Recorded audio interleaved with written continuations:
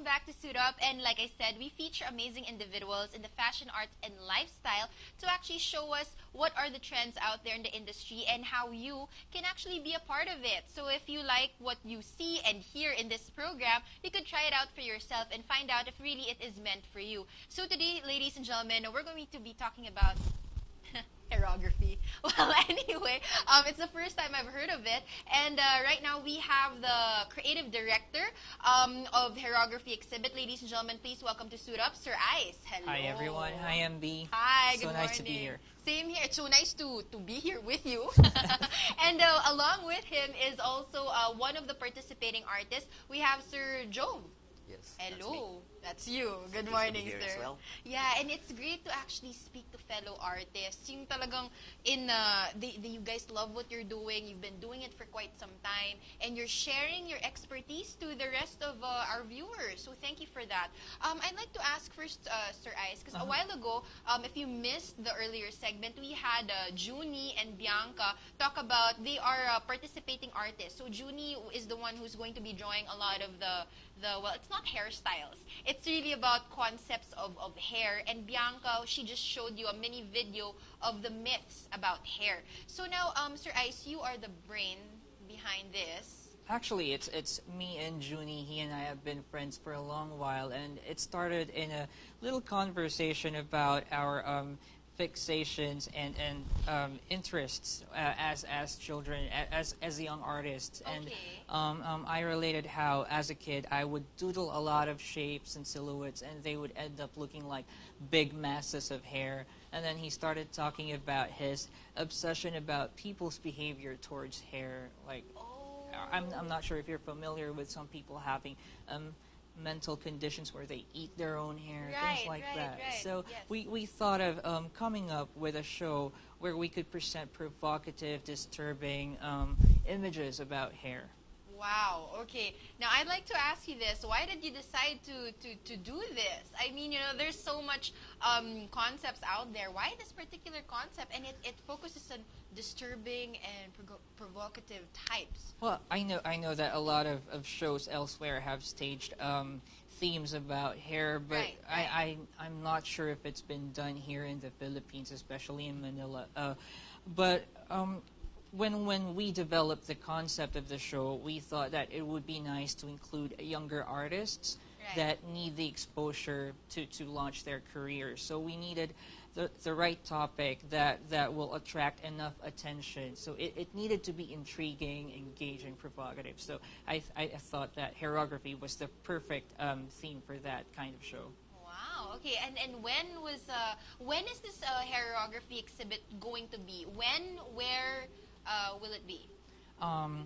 We're looking for 5 venues, so we're still in the process of talking to galleries, and Sir Joe here, he's from One Manila Gallery. They're helping us nail down the best venues. But we're starting at Cubao Expo, and then we're moving towards Fort and towards the galleries in the south. But the show will start tentatively or sometime around May, and it will run for 2 to 3 months all the way to July.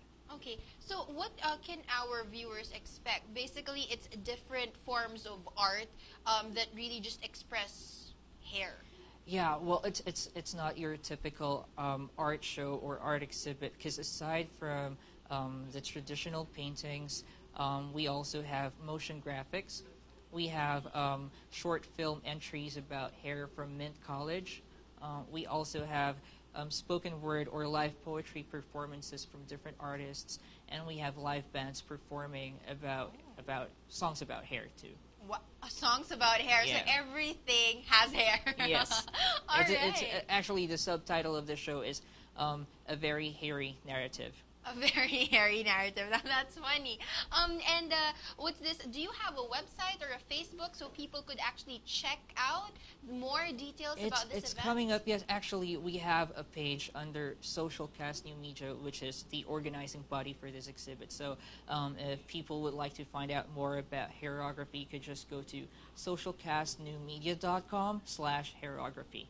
Okay, and if they'd like to join as well. Yes, we'll be posting call for entry forms so that people could join. We're still looking for more artists and motion designers who want to put their works out there and be recognized. So. And we're not just talking about still photos or visual videos. There could also be people who'd like to probably bring in models Definitely. and do a lot of the stuff with actual hair and probably do a hair fashion show. I mean, so anything It could is expand to that. It could evolve to that kind of show. We're hoping, with the help of Sir Job and the people from One Manila Gallery, to really blow this up and take this outside of the country.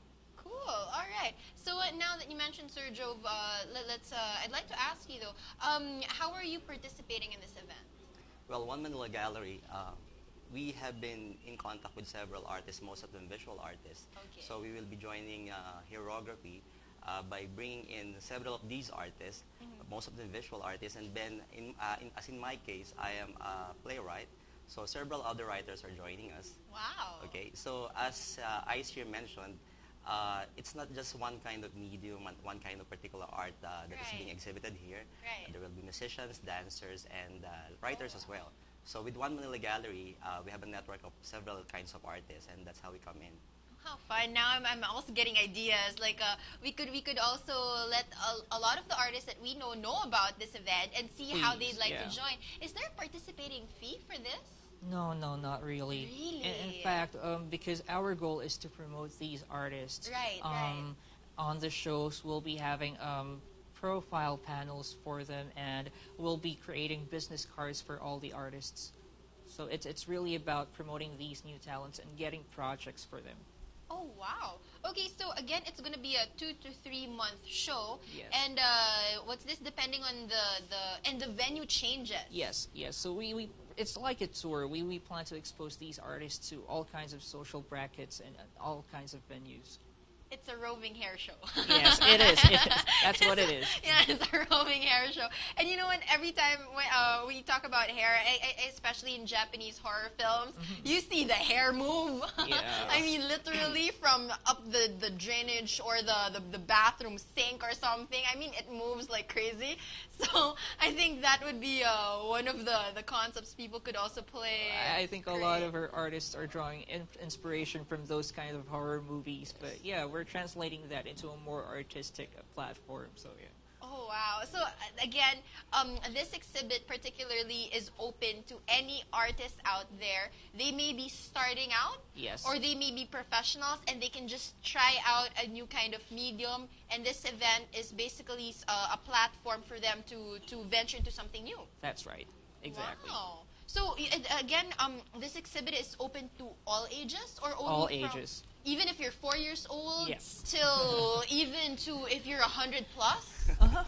Wow. So even if you want to be there and just model your hair, you know. Yeah, and I can always say thanks to David Salon for Yeah. yeah, and you know what? Actually, David Salon has this annual hair show. So in fact, we're gonna be checking that out in a couple of the episodes upcoming, and they always have all these models from avant-gardes to whatnot. Which is why I was asking you, do you have a fashion show for hair? Because we could probably just include that in the whole program. We might. We're trying to get some sponsors involved here so that we could bring in more elements or ingredients to the show and make it just all the more interesting for the audience. We want to make it an experience that people who visit the show will never forget.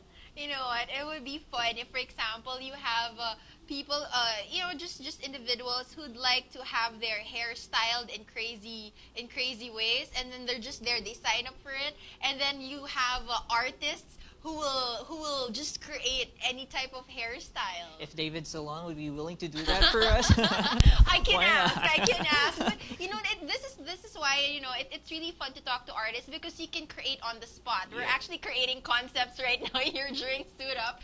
So and that's why artists are amazing. It's super creative.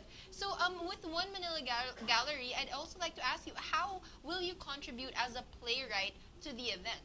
Well, there will be some portions of the event where writers will be given the chance to read out to the audience about some of their pieces that have been drawn, which have been inspired by hairography. For example, I have been able to compose several poems referring to hair. Do you have you memorized a poem that you'd like to? Actually, it's very abstract up to this point, but it concerns some lines about the fact that when you think about it, it's of all the parts of your body, it's the hair that is most easily altered and would have the most visual impact in such a short time. Like, That's true. yeah. I mean, it's quite a cliche if you hear people complaining about my boyfriend didn't even notice me changing my hair. That's true. My That's hair why that dump that guy. Really, Yes. and that's true. I Yeah. agree with you because a lot of the females, if they change their hair color Yes. and their boyfriends don't even mind it, oh, that's gonna be like an argument of a lifetime. Yes, become an indication how much you pay attention to your girlfriend. Yeah, how much she Right. changes her hair. Right. And you were saying yes. Aside from the whole how hair affects one's life. Yes, and so as artists, because we would like to make hair the fact that it already is this. It's because we have had several things to talk about as artists, but not so much about oneself. We refer to our inner feelings, our emotions, True. but as to the visual component of our being human. When you think about it, it's the hair that would make the most impact, and just anyone Yeah. can just anyone can alter one's hair. That's true. Yeah, you don't have to be a very expert artist or a rocket scientist just to make changes to oneself, and the hair would be the best candidate to make changes to. That's true. I mean, like if you're feeling down or whatnot or angry, Yeah. a couple of people would just shave their hair off and they're gonna go Yeah, sign bald of for a whole protest. month, right? Yeah. Or some people would, well, if they want more hair, they ask for like synthetic hair. They actually undergo operations for this. Yes. And then some would like change their hair color, like Bianca a while ago, and some would really go crazy to having all colors of the rainbow in just one Yes. one setting. So much fuss about hair, which makes it a very interesting material as a subject or as a medium itself for an artwork. Great. So basically, anybody can submit an artwork, and it doesn't have to be just canvas or paper, or it can be It any can be any form. medium. We even have artists who will be doing installation art or live art performances. I don't know how that's going to look like. I haven't screened them yet, but yes. And when we talk about hair, it's not just the hair on our head. It's the eyebrows, the eyelashes, the hair on the armpits, everything. Oh gosh. Oh wow. All right. And but again, all the entries are also being screened, like Of you course, mentioned. of course. We want to make sure that people who visit the show get a quality experience. Right. So it's not gonna be something like okay. Yeah. All right. So and how do they submit entries, by the way? Yeah, tonight we're posting the entry forms on socialcastnewmedia.com/hairography, so they can just download it from there. All the rules and guidelines of the show are there, and then they can. Our office address is also there, so that's where they can mail their initial entries.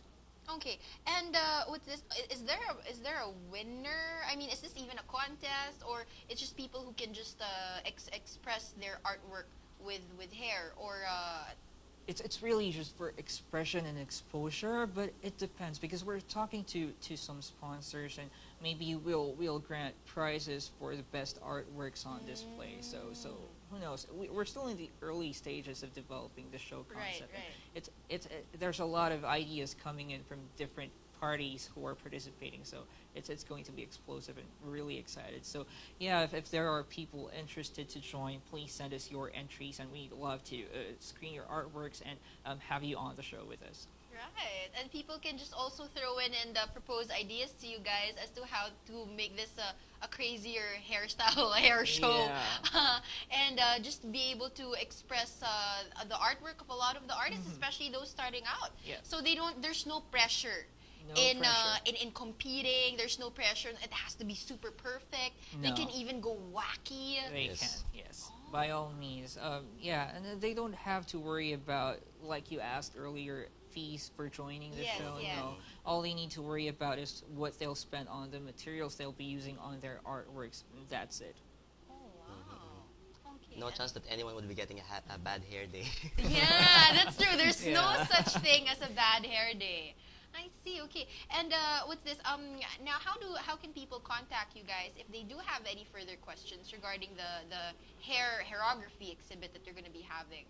I mean, do you have a number, or just they can just visit the website? They can visit the website or get in touch with us with SocialCast, the organizers. You can reach us at 0917 801 1484, and you can get in touch with Sergio for One Manila Gallery at his number. For One Manila Gallery, they can contact 211-5946 or mobile 0917-545-6758. Great. And, well, right now there are people who are already submitting entries, right? Yes. For you guys, what is the most or what are some of the interesting ones that you've already been screening? We're working with this photographer, Fade Longboy. His entries are, his topic is about hair and eroticism. Oh, wow. Okay. Yeah, be glad he's not here today. Not appropriate for the television show. Yeah. So again, in how it's going to be produced is that people can go to different parts of that particular venue. Yes. So they can just select what areas to go to. That's right. That's right. And we might categorize the show so that people get a new experience each time they visit the show in the different venues. Right. You know, this is going to be pretty exciting. We'll only find out how the turnout is going to be after the whole exhibit is after the whole exhibit has already run its course. So again, I'd like to thank ICE. Thanks for having us here. Yeah, thank you. It's something different, something unique, so let's just check it out, how it's going to go. And of course, Sir Joe, thank you so very much. So much before we go, any last messages you'd like to say to all of our viewers? Yeah, we invite everyone to look out for Hairography, a very hairy narrative. We're coming out this May. We're running the show all the way to July. You can visit us at socialcastnewmedia.com/hairography. It's going to be a very exciting show, a one-of-a-kind experience that we hope you all get to see. Sergio? Yes. So all you artists out there, please get in touch with One Manila Gallery. We're one of the sponsors of Hairography. And to several artists out there, be you writers or visual artists, dancers and musicians, this is your chance to showcase your talents. It's going to be a very big event that concerns everybody who has something in his body about it. It's called hair. All right. So ladies and gentlemen, again, I'd like to thank the entire team for really just showing a very hairy show, or giving us a very hairy show right now. We'll see what will happen probably after the show. We can show some of the artworks that your artists have also exposed during that time. So ladies and gentlemen, once again, I'd like to thank our guest for today. All of the viewers who just watched the show, I hope you guys will be excited to see and also drop by to check it out. There's no entrance fee, right? No entrance fee, so check it out. And again, I'd also like to thank all my sponsors, David Salon for my hairstyle, especially Green Belt 1, Miss Mench and Miss Jen, and also Miss Michelle Lim and Miss Emily for all of my gowns. And El Manila, Miss Lulu Tangan and Jessica Tangan. This is Marybeth, Nave. And thank you to Global News Network. We'll see you again on our next Suit Up episode. More exciting artists to come up. So stay tuned.